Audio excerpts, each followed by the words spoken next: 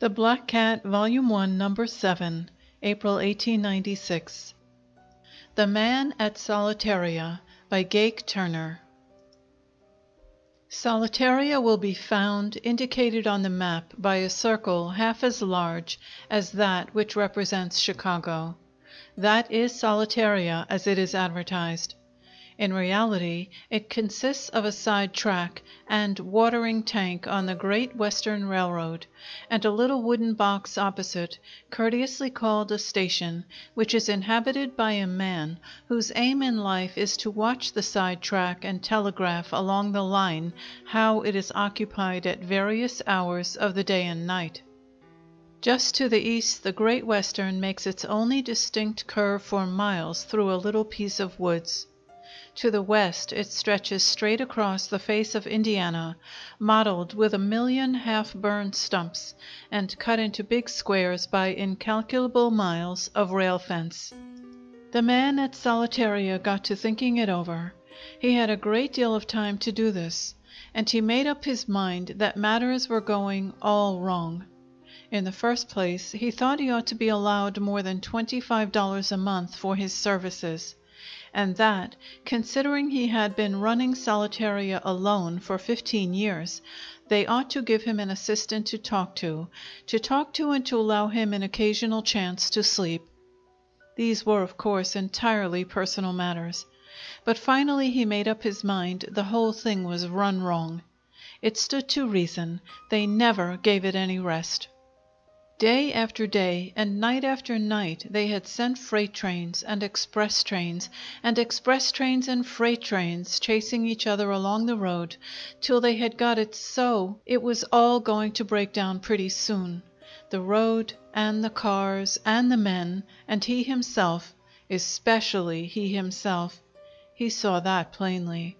They were all going to stop short one of these days and fly to pieces. Now take himself, for instance. Was it right that they should have kept running their trains by his door 24 hours out of the day, and 365 days a year for 15 years, disturbing him and depriving him of what little sleep belonged to him? Yet all night long they persisted in sending their freights, jarring and clanking by, and their express trains shrieking and making up time along the level grade. He got so he knew those whistles by name. He could hear them shriek for miles and miles in either direction, coming nearer and nearer, till the train rushed by in a cloud of yellow light. Then the next one came. It was bad enough at that, but when they got to calling him names, it was more than he could bear. Besides, there was the electricity those trains kept making and storing up in his station, faster than he could ever hope to get rid of it. It was taking his life away. He went out and watched the wheels of the freight trains crunching and grinding and squealing by, and he could see it just rolling off and running into the station. Then nights it came stealing over him and numbing him just as soon as he tried to get a little sleep, which, heaven knew, he was entitled to. Anybody knows that trains running by like that, day and night, store up more electricity in a station than a man can bear, especially if he is all alone. But they paid no attention to that. He often thought he would write to the division superintendent, who had been a telegraph operator himself, and ought to think of such things and tell him to stop it. But this plan he never carried out. He had asked for things before. Now, whatever might be said, no one could accuse the Man at Solitaria of not giving the matter sufficient thought. For months during the summer he sat out on the platform of his box, in the baking sun daytimes and through the close, airless Indiana nights, looking down the tracks between train times and considering the question.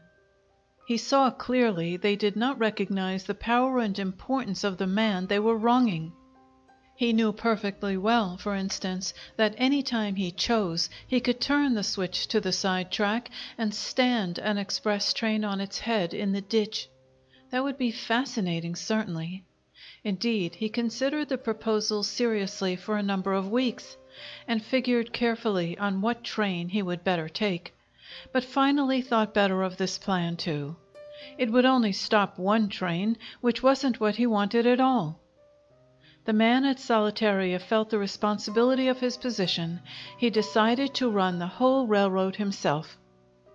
Of course, he recognized that there would be opposition to this scheme on the part of the president and directors of the road, and the division superintendent, especially the superintendent.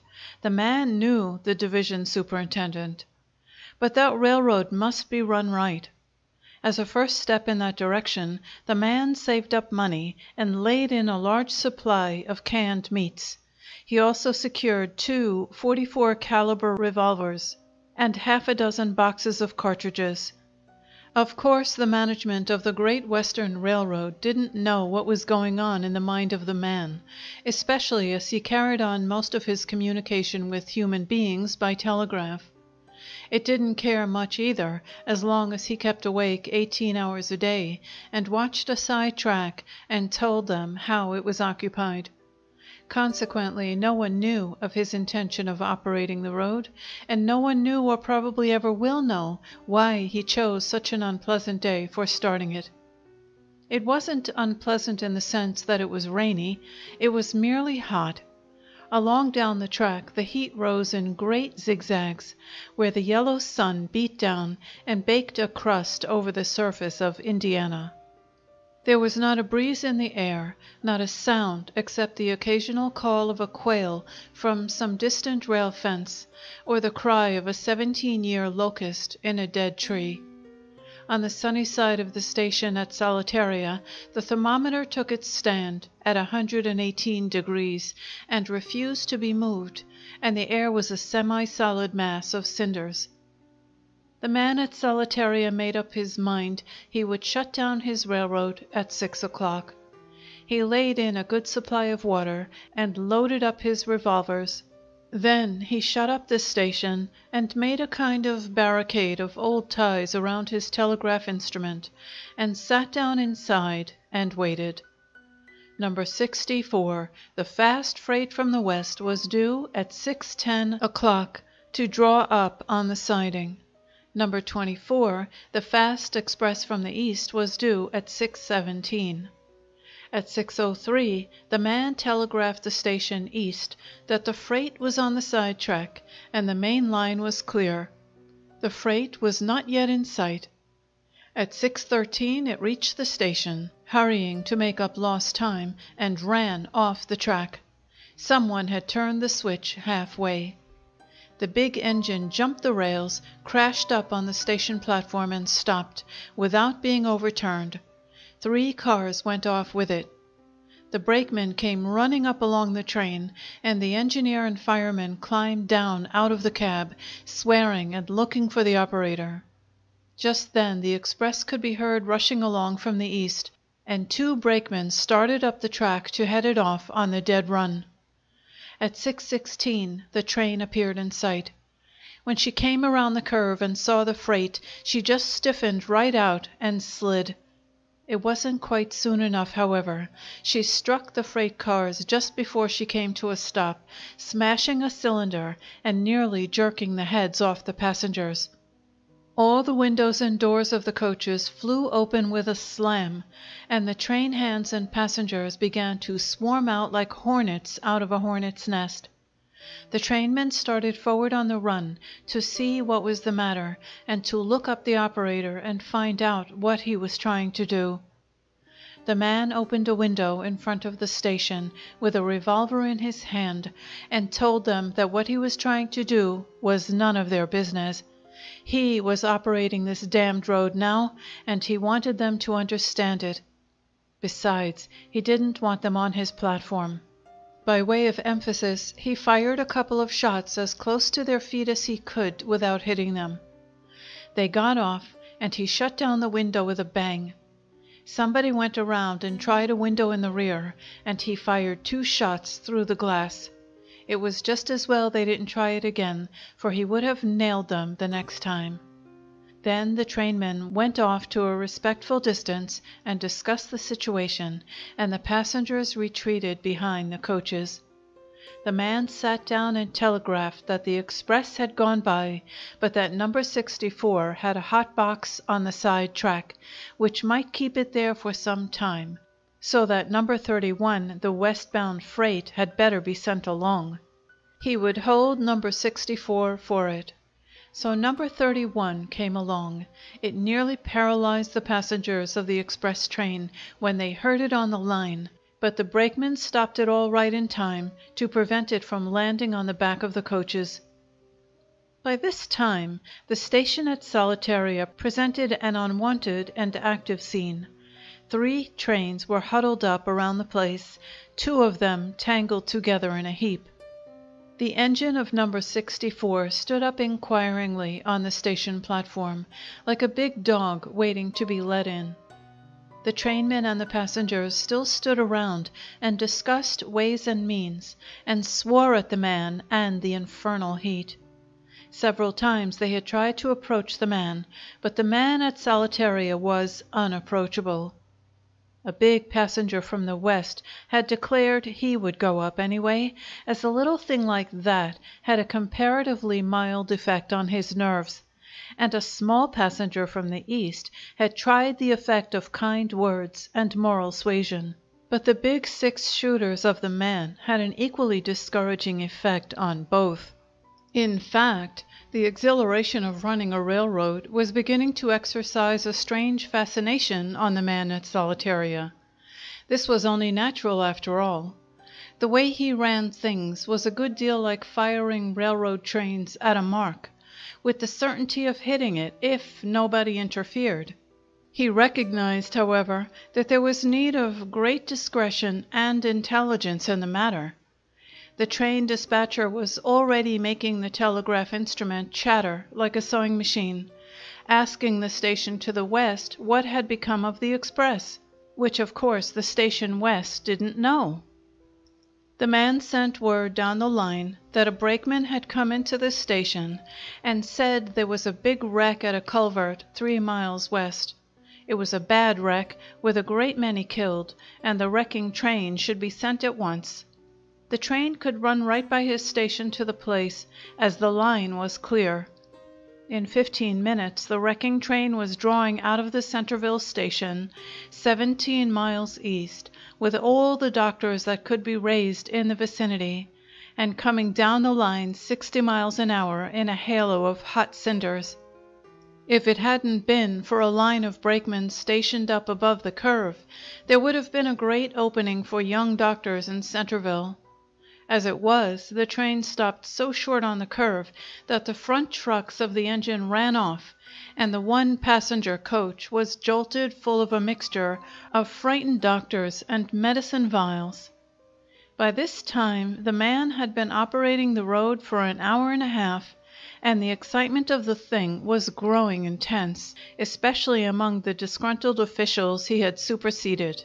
Trains were beginning to stack up at the stations east and west, waiting for developments, and the train dispatcher was beating such a devil's tattoo on his instrument, trying to find out what was going on anyhow, that the man used up a great deal of patience and ingenuity trying to shoot him. As for the division superintendent, who had come on the wrecking train, his hair was rapidly growing white. But as long as he could not effect a compromise with the man, there was nothing he could do. The man was engaged at present furnishing information on Solitaria to the outside world, and it was futile to try to conceive what his rich imagination would prompt him to do next. On the other hand, the freight engine on one side and the engine of the wrecker on the other cooped up the only able engine on the track, and made advance or retreat impossible as long as the wrecker couldn't turn to and haul itself up on the track. But the man refused to compromise. The division superintendent finally gave it up and started overland for the next telegraph station 10 miles away.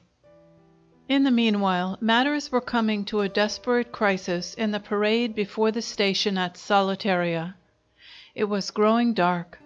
Under the circumstances, there was cause for excitement, although there was a line of brakemen, armed with lanterns, stretched out half a mile either way. It was generally agreed that the lamps in the cars should be left unlighted in deference to the opinion of the women, who thought lights would afford too good a mark, supposing the man should decide to turn his attention to a little target practice. The engineers and express messengers lit theirs, however, and the headlights on the two middle engines were started, and threw a yellow glare on the cars before them. The man paid no attention to matters of this kind so long as he saw they did not interfere with his plans for operating his road. About this time, a couple of brakemen put their heads together and, getting in back of the tender of the express engine, began to fire chunks of coal through the window at the man when he was telegraphing. They figured that it would make the man mad and that he might exhaust his ammunition upon the tender. It did set him going for a while, and the sound of smashing glass, the crack of the revolver, and the spat of the bullets up against the tender roused considerable interest, especially among the women. Then the man made up his mind not to shoot any more. They couldn't do him much harm anyway from behind the tender, and he decided to devote no more of his official time to them. So they knew no more about his supply of ammunition than before. Besides, the thing was beginning to be too much for the women in the cars, who got an idea from the noise that something was going on or was about to, and the conductors called the brakemen off. They were afraid they might get the man too much excited. As it got darker, however, the ideas of the men on the outside began to crystallize. About everything possible had been tried and failed. At 8:30 o'clock, a determined minority decided to go gunning for the man. It seemed a rather inhuman thing to do, but there was no knowing what was going to turn up. It was really a case of self-defense. Accordingly, a messenger was sent across the fields to a farmhouse for a shotgun. At this time, a ridiculous thing happened. The man went to sleep. This seems incredible until it is remembered that he had been up very late the night before, arranging the schedule for his road. As for the men on the outside, they thought at first he was merely leaning forward over his instrument. Then someone suggested that he might be asleep. But the crowd was against him, the popular theory being that he was probably playing some trick. The beams of one of the headlights streamed in the front window of the station and showed him very plainly. He made an interesting, if not entirely charming picture in the yellow light, especially his white face and his straggly black hair. If he had made the slightest move, the crowd would have seen it, but he didn't. So after he had lain perfectly still for 10 minutes, many said that they were comfortably sure that he was really asleep. A young physician who watched him a while said they couldn't wake him with a club. It was one of the peculiar symptoms of what ailed him, and suggested that now was the golden opportunity for those whose business it was to gather him in without the slightest danger to themselves. There was a long and unanimous silence, during which the theory of subterfuge on the part of the man gained ground. Finally, the doctor said he would be one of the two men to go in after him. A freight brakeman said he would be the other. They went to the rear of the station and opened a catch in a window where a piece of coal had broken out a light, raised the sash, and crawled in. The crowd kept watch of the man, prepared to yell if he stirred. But he didn't stir. The two men crawled up behind the barricade, around in front where the headlights streamed in, and jumped. Then the crowd came through the front windows, and the man was gathered in. Now this is the plain and unvarnished tale of how the Man at Solitaria ran the Great Western Road. There is no probability that he will resume the management. Nevertheless, he inaugurated one improvement for which the traveling public should be grateful. The new Man at Solitaria has an assistant.